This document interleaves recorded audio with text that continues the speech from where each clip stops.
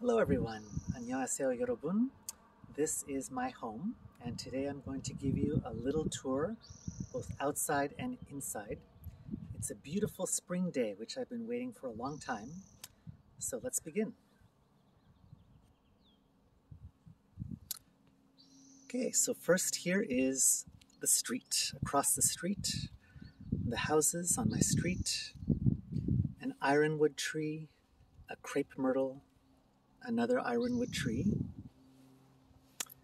And I'll walk a little bit so we can have a good view of the house. And there we are. It's a cute little orange flower there, and a very old bush. And another very old bush here. And just a quick peek, this is the garage, so the cars can go in here.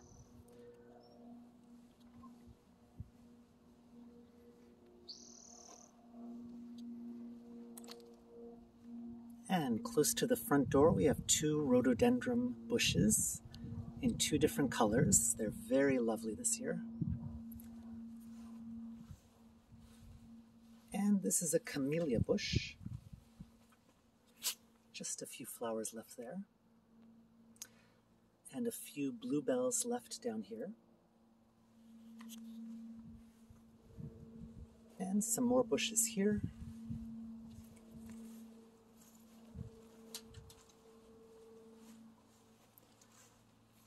Another one of the orange flowers here. And the side of my house. So it's a concrete foundation and a brick house with wood on the interior and wooden siding, a chimney, a second floor, and the roof. And some bushes along the side too.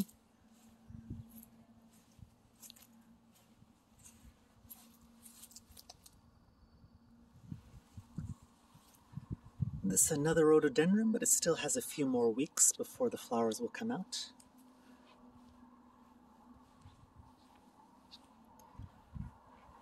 And here's the back view of my house. So what's this blue tarp? Well, unfortunately we've had some leaking problems over the years. It was fixed about 15 years ago, but then again, the basement started leaking. So my dad put a big blue tarp to prevent water coming in on the rainy days because it rains so much here in Seattle. Unfortunately, that tarp really got shredded and ripped over the years, and thousands and thousands of these pieces of microplastic were all over my lawn. And I have spent hours and days picking up thousands of them. I've gotten most of them, but there's still a few, like around the dirt here and around this basement area here. But all the ones on the lawn, on the grass, it's all gone. It's all clean here, fortunately. Okay, and looking back at my house again, we can see the dining room and the living room, and the kitchen right here, and there's the back door. And then we have the upstairs, the guest room, the bathroom, and my room.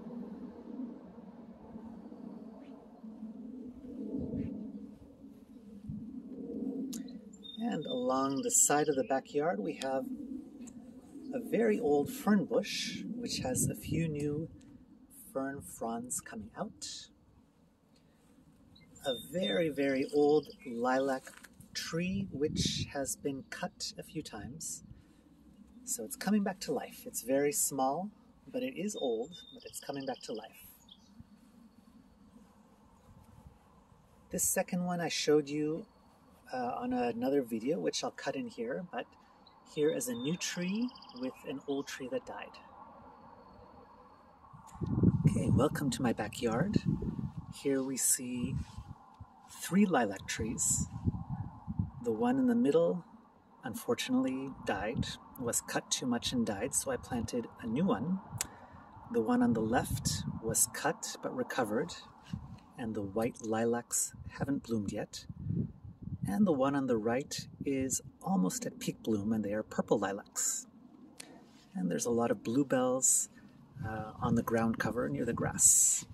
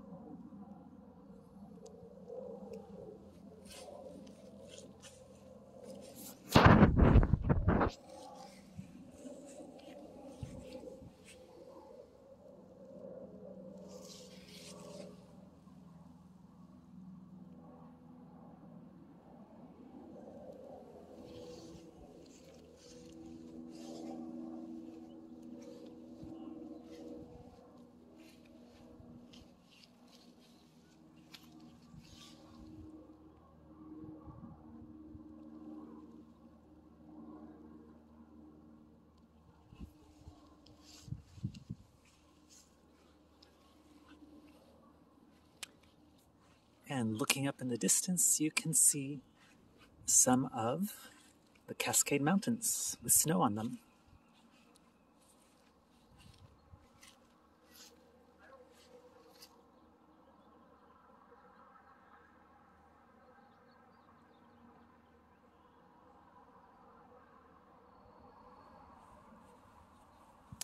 And the third lilac, these were blooming about a month ago, which you'll see in the other video. And the rose bush coming back to life. There's a few other bushes here. And an incredible view of the mountains in the distance.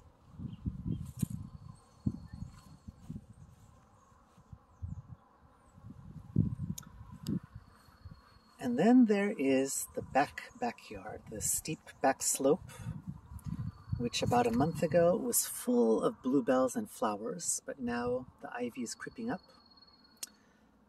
We have an alder tree, a red alder, a very tall tree. This is native to the area, as well as a madrona tree, which had ivy crawling all over it, but I had the ivy cut, and now it's starting to recover.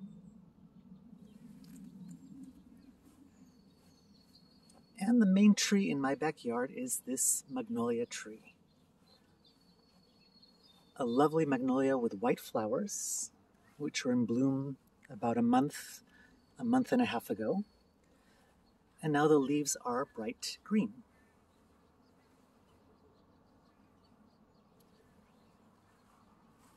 And beside it, another old lilac which hasn't been cut, so it's very tall and has amazing flowers with a beautiful smell.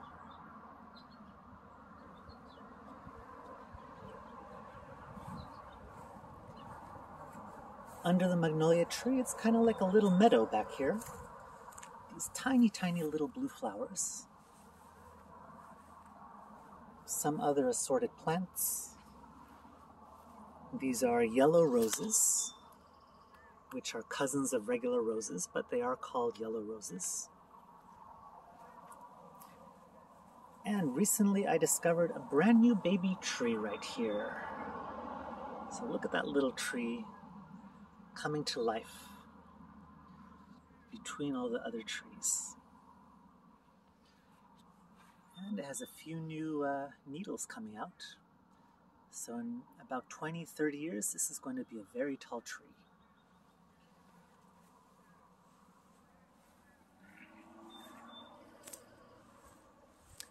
Okay, let's keep going around the house. The grass is a little long, but I've been doing a lot of work with picking up the plastic, cutting things in the back, and a few other things. Oh, some more of these orange flowers.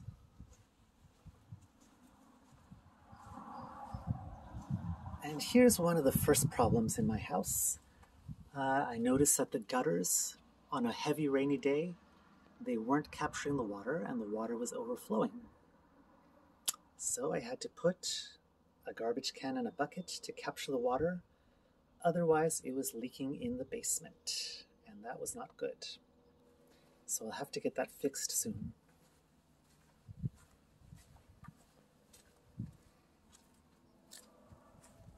Here's a few rose bushes along the side. And another view of the front with the huge rhododendrons.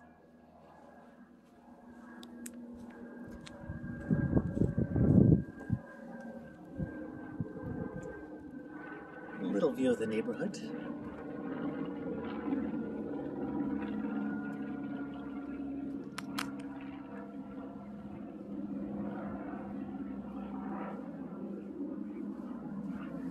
And the front door. We have the mailbox here. It goes inside to the bedroom. And the doorbell.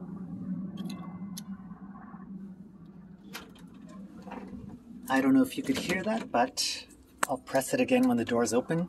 There's also a knocker here, an old-style knocker.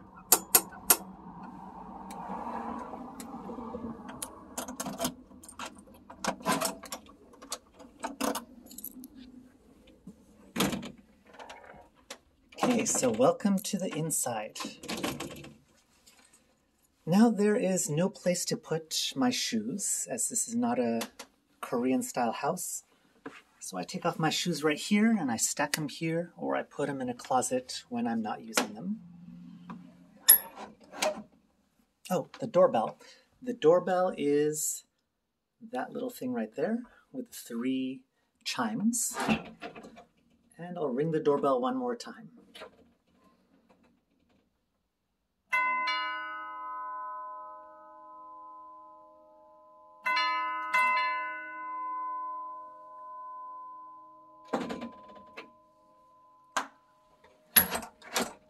That's a nice sound, right?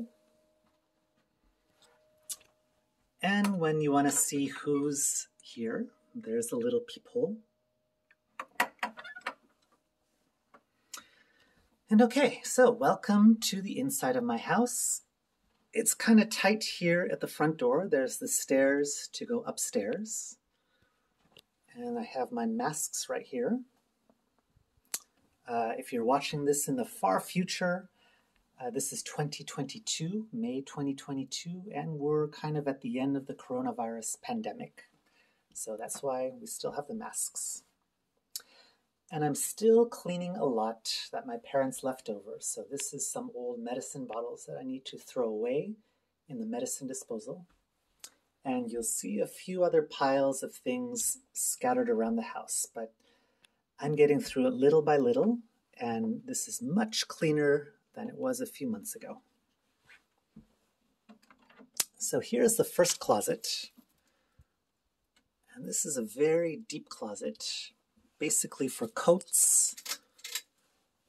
We have some sleeping bags back there too. This has 2 rows. And we have that plastic there to cover the coats.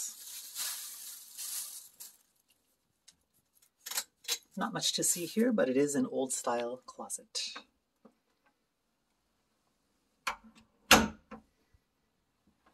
And a few old decorations there. Okay, so turning right, this is the main living room. And here we are. Painting, sofa, coffee table with a few decorations, my mom's old chair, our TV, our very old microwave, which has a few VCR tapes with old World Cups recorded on it, a few other things that I have to go through, the chimney or the fireplace with the screen door, the summer screen, which I can put on the front screen when the summer starts. Here's where our stereo system used to be. We used to have a record player on top, cassette player on the bottom, and then the stereo in the middle. But right now, just the records and CDs are there, and a few decorations.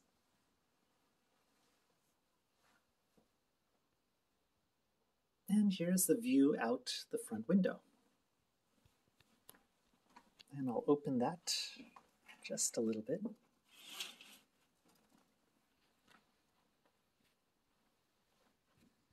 Okay, there's the main view outside.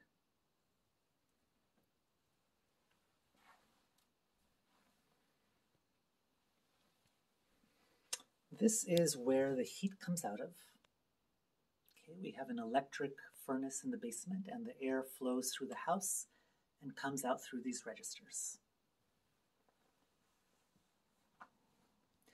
This fireplace, we only used it twice in my life, I think, so I don't think I'll use it again. I'll have to figure out what to do with it, make it a nicer decoration.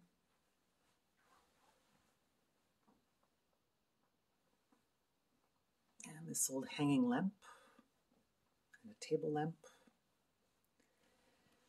And a lot of the decorations are my parents', and eventually I've donated a few. I'll keep a lot definitely, but I might still donate some more.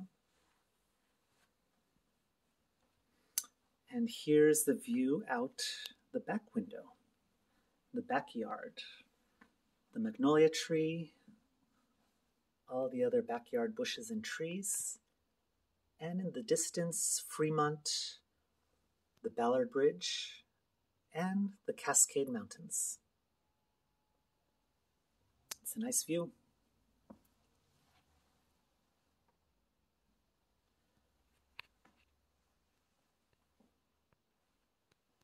And here is the dining room area. Since my dad passed away last year, almost a year ago now, I've kept his ashes here with a few memorable pictures. And I'll go take his ashes to bury them in a few months in California. But for now, it's a good resting place with a good view. And the view out the dining room window.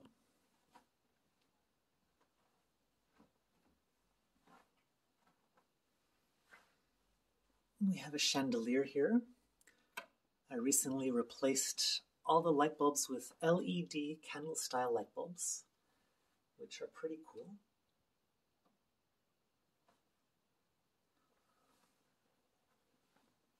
And then here is another painting. I always liked this painting when I was a kid. The cheese and the knife and the onion and the pot. And here we have an old phone, our regular phone, which comes through the city phone network. And what are these? What are these things? I'll show you a little later on. They're quite special.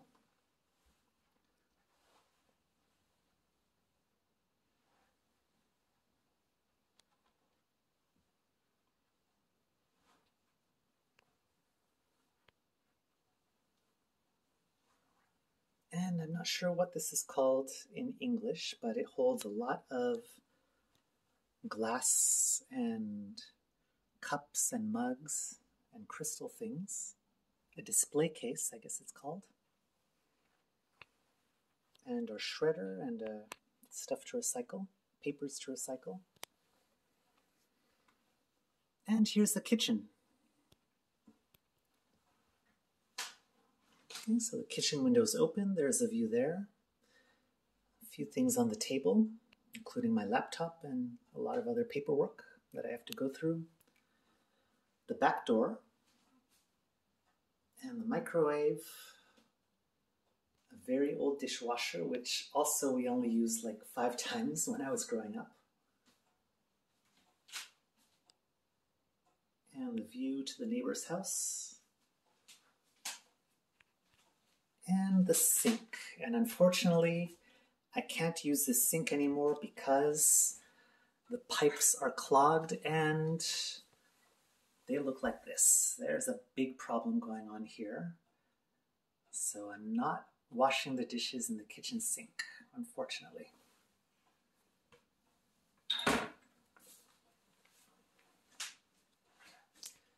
Here's stuff to compost. And a few cabinets here. A lot of drawers. And our classic range and oven. And refrigerator.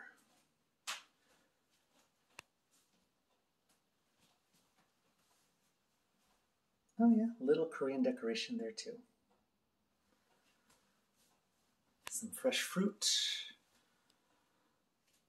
More cabinets. Avocado, tomatoes, some bread.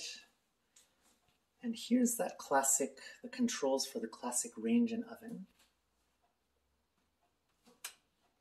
This has probably been here since the 1960s, so a long, long time.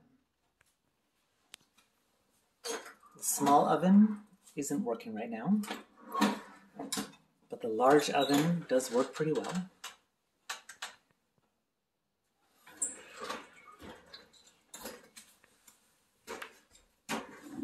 Some storage space under here for all the baking supplies and aluminum foil.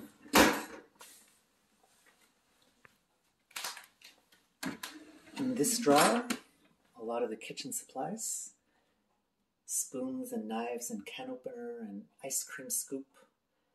My grandfather's wine opener, which is very, very old. And a few other things. Under here, a lot more pots and pans. A lot of pans, actually. A machine to make arepas from Venezuela quickly.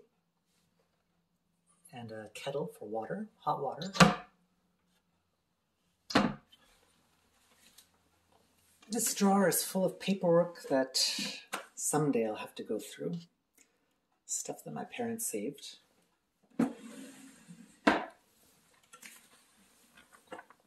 Some